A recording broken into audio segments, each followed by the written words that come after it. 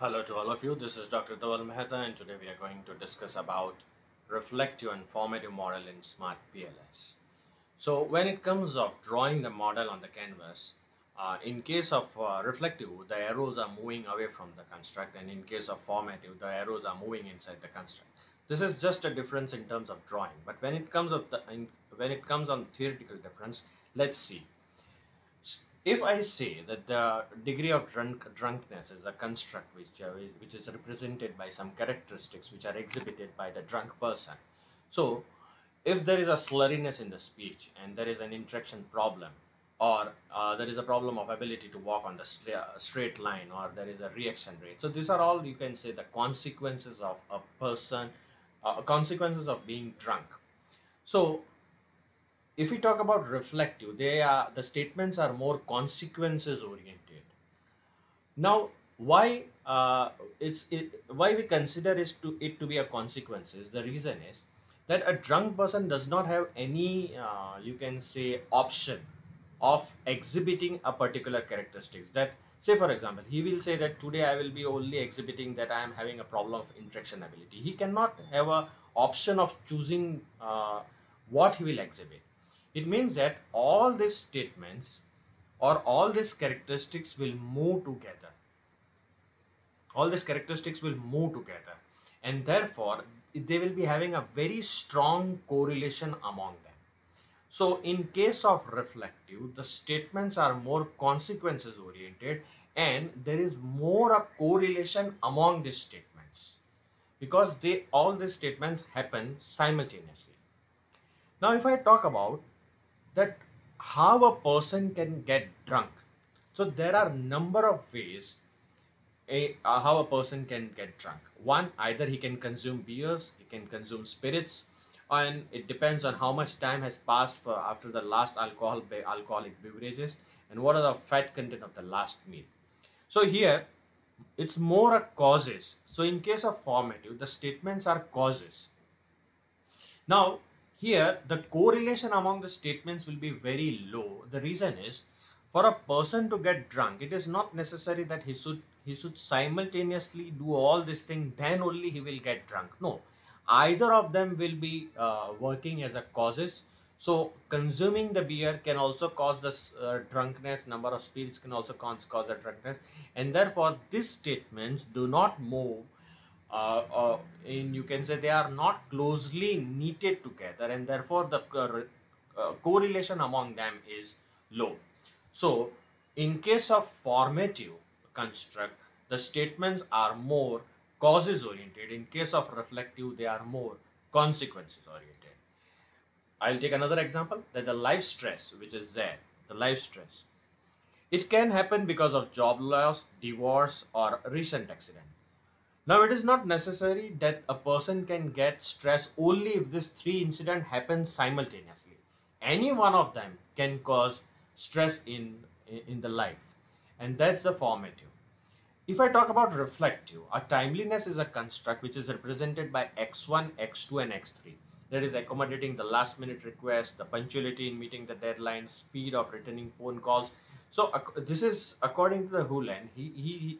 What he said is that all these statements are necessary to be exhibited to give to tell that the person is, you can say, time oriented, or he works on time. So that is timeliness. Now this is according to the authors in their book, book which they have published, primer on parcel least square structural equation modeling. The source is given below. This example is there in that book only, that if a person is satisfied, then the characteristics which he will exhibit as a consequences is a reflective. So I appreciate this hotel, I am looking forward to stay in this hotel, I recommend this hotel to others. This is more consequences, and therefore these are all reflective statements. But if I say that why a person is satisfied, more a causes oriented. So the service is good, and that's the reason he is satisfied. The personnel is friendly, that is the cause. The rooms are clean. So in case of formative, these are causes. In case of reflective, these are consequences. A construct at a time can be formative also and reflective also. So all blue arrows which are coming inside, they are indicating that they are all the statements for formative, and the red arrows which are moving away from the construct, they are all you can say reflective constructs. Now, what is the difference between the reflective and formative? Reflective reflect the items. In the first slide only, we have discussed that thing. In formative, items form a construct. In case of reflective, indicators must be highly correlated. I have given you the example that a drunk person will exhibit all the characteristics simultaneously, and the statements will be highly correlated with each other. In case of formative, correlation not expected. In case of reflective, removal of one item does not affect overall construct. There may be 10 characteristics of the drunk person. If you remove one characteristic, nothing will happen. Then also the item will remain as it is. Construct will remain as it is. In case of formative, omitting an indicator is omitting a major part of the construct. You are trying to evaluate the effect of beer on the drunkenness, and you are removing that construct, that statement only. So here it will impact a lot. In case of reflective, when item is removed, it does not affect the overall content validity. But in case of formative, it can, the content validity may suffer. In case of reflective, the same construct is measured by asking similar questions. Uh, In case of formative, different questions are asked. Statements are more consequences. Here, statements are more causes. Items can be interchanged, or other words, we can substitute one item with other in case of reflective construct. But in case of formative, items cannot be substituted. Direction of causality is from construct to item. Here, direction of causality is from item to construct. Now, there are 5 scenarios in which we have to go for the formative measurement model. And there are some indications which we get, and from here we should say that my model may be a formative model. So one of the thing is that the theory is suggesting you feel that your statements are more causes or dimensions or parameters, then you will have to go for formative. And when you get CR less than 0.7 and AVA less than 0.5, then you go for formative construct. Now, why we in this scenario we are going for formative construct, let's try to understand. In reflective, there is a high correlation among the statements, and when the statements are highly correlated, you will get high Cronbach alpha, high composite reliability, and high rho and high average variance extracted. But in case of formative, there is no correlation, or rather very moderate correlation among the statements, and therefore correlation will go down. And as it will go down, CR and AV also will go down, and in this scenario, it is an indication that there may be a possibility that this is a formative construct. If in 1, 2, 3 scenario, you will have to check the convergent validity by redundancy analysis, which is carried out by using the single global item. In 4th and 5th scenario, where no model is available or we are indecisive to the items, we carry out confirmatory tetrad analysis. The formative model assessment procedure is step 1, we will check the convergent validity of the model, that statements are to be retained or not. Then we will check the collinearity issues, and then we will check the significance and relevance of the formative indicators. The redundancy analysis basically has been, this approach has been given by Chin 1998, that we are including a single global item in our analysis. Now, what is this single global item? Let's try to understand. That you have asked some statements on tangibility, you have asked some statements on assurance, empathy. Now there are 5 statements on service quality. And in last, you should ask overall, rate the overall service.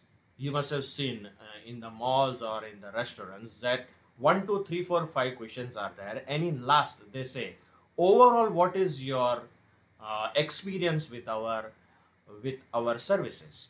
So when I place this one single global item, which is a representative of 5 statements which are above it, it is considered to be the single global item.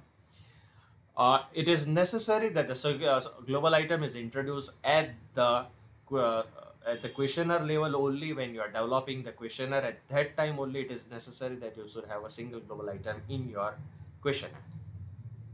The guidelines of global item is inclusion of the global item should be done before data collection. It should be the crux of entire construct. It should be captured on the same scale as that of the other statements. And the rating given by respondents on the global item should be based on evaluating the entire construct. Now let's see on canvas how we will draw it. Now this is independent variable which is on formative scale because arrows are moving inside. Now this we will connect with the global item which is on the reflective scale. This one, only one measured variable is there which is a reflective, and we are connecting both of them. Advantages of single item construct is its model is very easy and easy to understand. Cognitive dissonance is reduced. It increases the response rate and reduces the suspicious response rates. Now this is a chart which we will use to retain the statements. This we will see later on.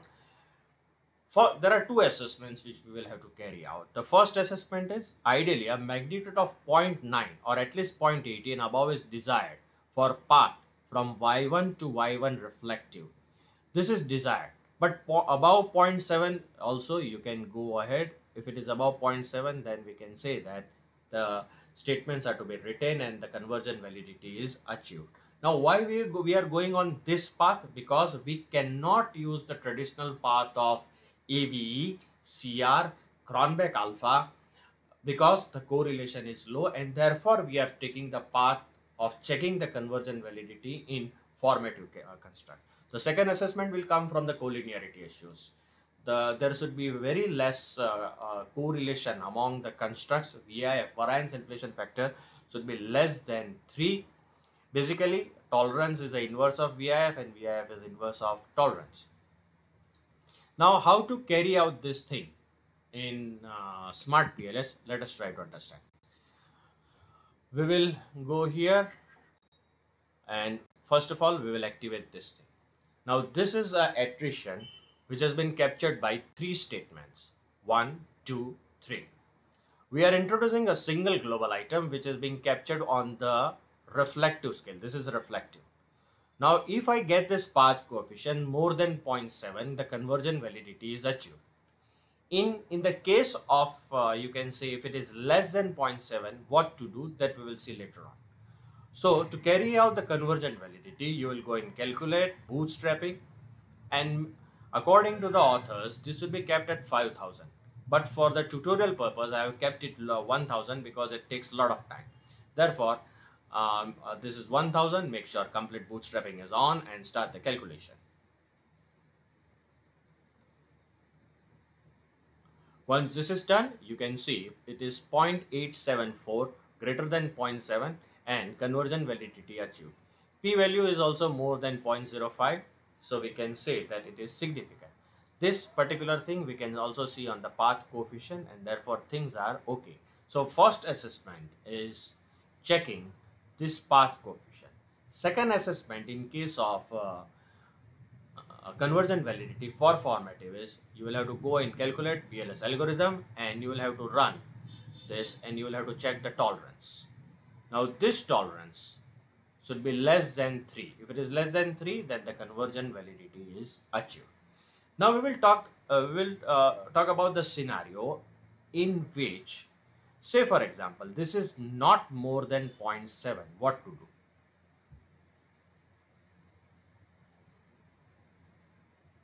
This is not more than 0.7. Then what to do? In that scenario, what we will do?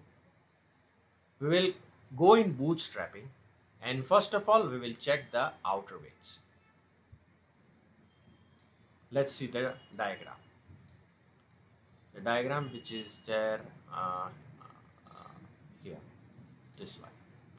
This is a decision tree which is there. Is path coefficient greater than 0.7? Yes. We have less than 3? Yes. Conversion validity achieved.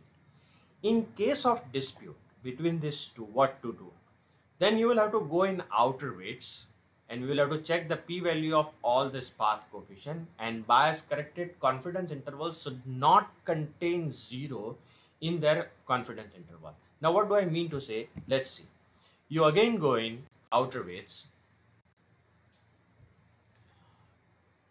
This is in case of dispute. What the dispute is, that you are having a path coefficient less than 0.7. Check that p-value, is it less than 0.05? Yes, it is less than 0.05, and things are okay. So this is first thing you have to check in outer weight. Second is check confidence by intervals bias corrected. Now here, these two intervals should not contain 0 in between them. If it contains 0, then this statement is insignificant. Let us check. Positive to positive. So it means that there will not be any inclusion of 0 in it. Positive to positive, no 0. Positive to positive, no 0. And therefore, all these statements are significant. Now, say for example, if there was a dispute here also, then we would have gone still one more level up for outer loading. Now, if this is more than 0.5, and if this is significant, then you will retain the statement. In either case, if it becomes less than 0.5 and this is insignificant, then you will have to delete the statement. Now, let us see the path diagram again. The path diagram is path coefficient more than 0.7? We have less than 3? Yes, conversion validity achieved. If it is no, are outer weights significant considering p-value and bias corrected confidence interval? Yes, retain the statement. If they are no, then you go for outer loadings. Is it more than 0.5? Yes, retain the statement. And if they are not, then in last you will have to remove the item which is not contributing. Now let us carry out the same analysis on CSOR. What we will do? Again,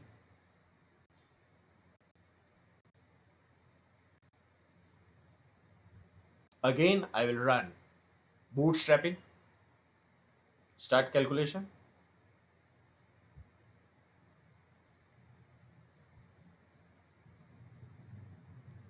You can see the path coefficients more than 0.857.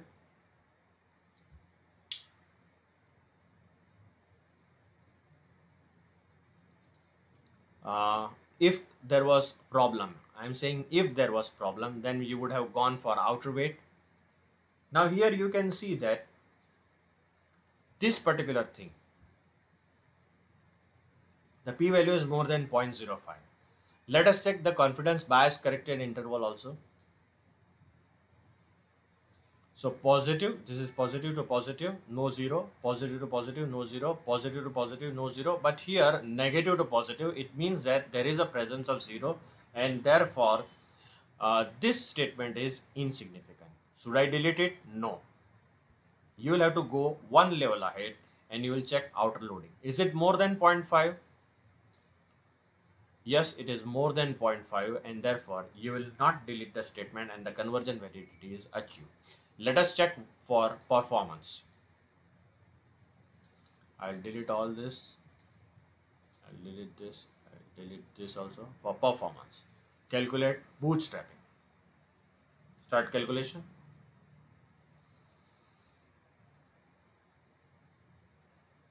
Again, it is 0.811. Not a problem. There is no problem. Check VIF also. Calculate PLS algorithm. VIF, is it less than 3? Yes, it is less than 3. Now in case of dispute, at present there is no problem. But in case of if it is less than 0.7, this is less than 0.7, you would have gone in outer weights. Is p-value less than 0.05? Yes. Go in confidence interval. Does it include 0 in it? No. So all the statements are retained. If this was dispute, if we are having dispute here also, we would have gone still one level up and we would have checked. Is it above 0.5 and is it significant? Yes. Then we will retain the statement. So this is all about testing the conversion validity of the formative construct using single global item in SmartPLS. Thank you. You can subscribe to my channel. You can follow me on LinkedIn and Twitter.